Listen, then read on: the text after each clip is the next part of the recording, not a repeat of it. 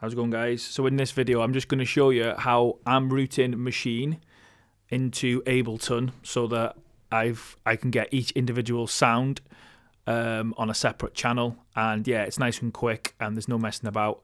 So yeah, this is the way that I'm doing it. So basically within Maschine it's got 16 outputs, so you've basically got 16 channels that you could potentially route things to. So just bear that in mind when you're setting things up. So obviously if you use, like all 16 channels on one drum rack, for example, because you want all the sounds in the drum rack to go to separate sounds, then obviously you've run out of outputs. So bear that in mind when you're thinking about how you think you're going to want to basically split these channels up so that you can get the most out of it. So yeah, the way that I'm doing it is within this first group here. So it's generally like drums and percussion that I'm using on this first on this A channel here.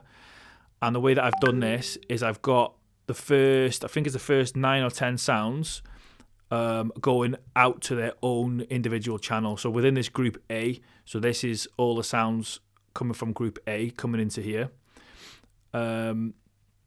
So yeah, if I just play the groove that I've put together just to show you how it's all working.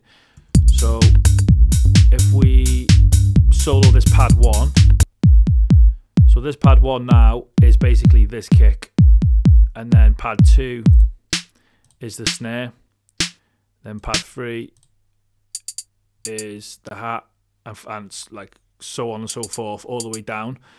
And then I've only done these separate ones up to pad 9. So if you've got, obviously you've got the Maschine hardware, it's basically like the bottom 3 rows of buttons, of pads, sorry.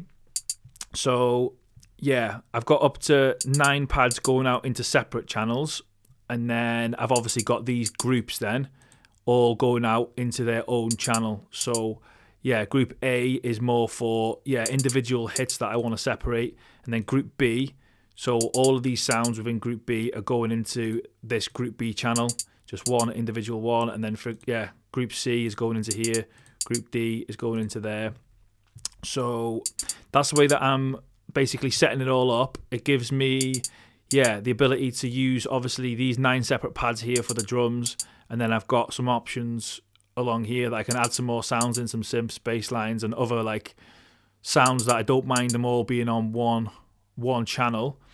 And then I can just record them in nice and quick into Ableton. So yeah, the way that it's actually set up is, so I'll show you on Ableton to begin with. So obviously this first channel here is the plugin channel. So obviously you're going to want to make a MIDI channel that's got your Maschine on it. So that's like the first channel.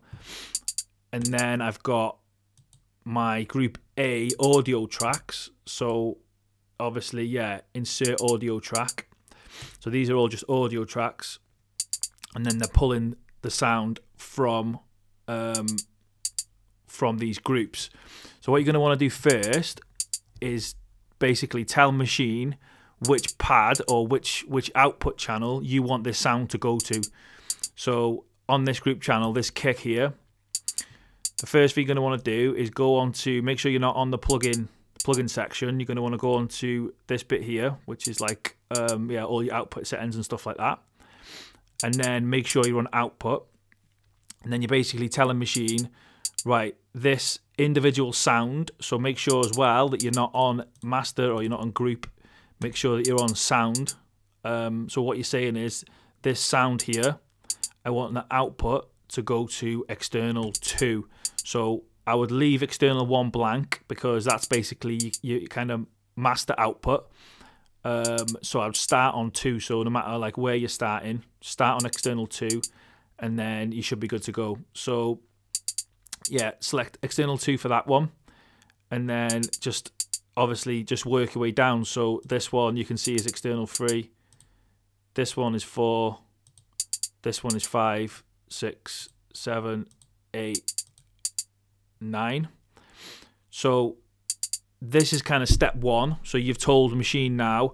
And by the way, as you're doing this, if you've got a groove already playing, what you might find is that it stops playing. So don't worry about that at this point, because obviously you haven't set it up on Ableton yet. So although you're sending this sound now to somewhere new, there's nowhere actually listening out for that sound, and there's nowhere to play it from. So don't worry too much. Once you've done this step and you've set up all your outputs, yeah, then you need to do this second step, which is obviously to get the sounds from Maschine coming into Ableton. So the way that you do that is, so yeah, insert a new audio track. So I'm going to do a brand new one just to show you, like, yeah, the whole process basically. So on this bit here, and also if you can't see them, so you're going to want to open up just, yeah, this I/O button there. Make sure that's open so you can see all these settings. Maybe even just, you don't need the delay, but just so it all looks the same. Just make sure all these are yellow. And then from here, you're going to want to select which channel you want to pull the audio from, and obviously it's the plugin channel for us. If you've named it differently, then it might say something differently, but it's basically the channel where your Maschine instance is. That's the one you want to select. So if you go in there, and then, yeah, it's called plugin for me, but it might be called something different for you. Once you've selected that, Ableton's then gonna recognize that Maschine's got multiple outputs that you can, like, choose from.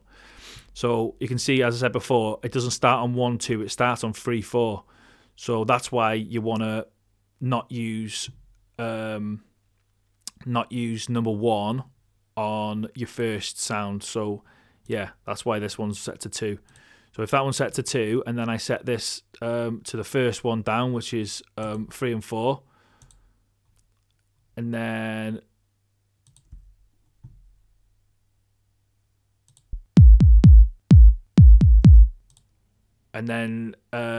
set it to in, really important. So you're going to want to make sure Ableton's listening out for channels, sounds coming in, and then you can see the sounds coming through.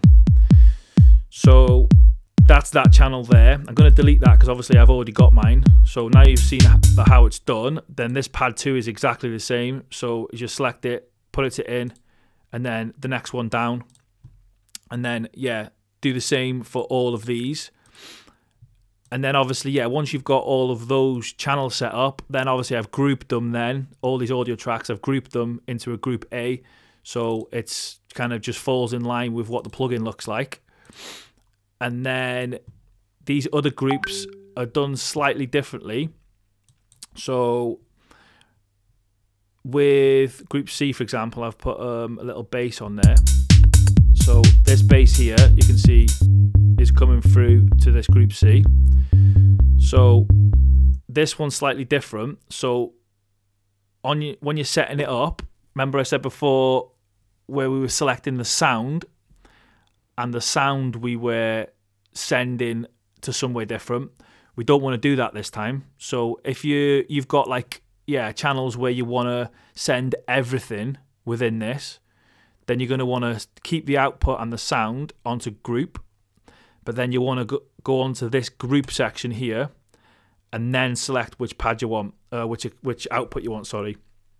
So yeah, it's really important if you want, like, the whole group to be sent out, then you're on this tab going across, and then, yeah, that one's set to 12. So on here again, it'll just be the 12th one down. So yeah, that's how I'm setting it up. So obviously the benefit you've got then is when you're, let's say these drums, for example, and you want to record them out, what you can then do is select whichever pads it is you want to record, and then if you arm them, so yeah, select them all and then click arm, then you can just record them all in one go. So just open that up as well. You see they're all coming out. So I've actually got the drums muted, which is why you can't hear them, but you actually got all these sounds then on individual channels. So yeah, and then what you could do then, obviously you know that this is your kick, so you could pull that out and put it into your kind of kick channel, or yeah, however you want to go from this point. But yeah, the reason that was like Maschine was slowing me down when I first got it, because like, yeah, everything was just really difficult to get out of Maschine and start arranging. Once I started doing this and I could just really quickly record stuff out, it really changed the way that I was using Maschine, and yeah, how practical it was for making tunes really. I'm just going to actually just mention one more thing. So obviously this method of doing it and like recording things out like this is good for these types of like drum racks where you've got loads of different sounds that are playing. But if you've got a sound like this bass, for example, where you've kind of just made the pattern and it's not really changing at all, like it's just a fairly small loop, then my preferred method of getting stuff like that out is just to drag it with this button here. So just make sure that you're aware of it really, because yeah, when I first got Maschine, I also didn't know about this button. So yeah, now that we've got this pattern in there, to pull this out as audio, you just need to drag that and pull it over into an audio channel, and then yeah, it's gonna pull it out for you. So yeah, if you've like got automation or something in here and you want to like record a longer section of the track out, you might want to do it the other way and arm it and then record it and like record out a really long section if you've got stuff that's like changing and moving.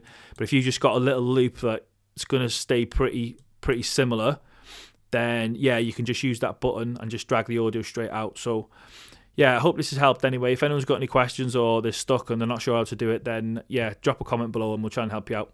Cheers.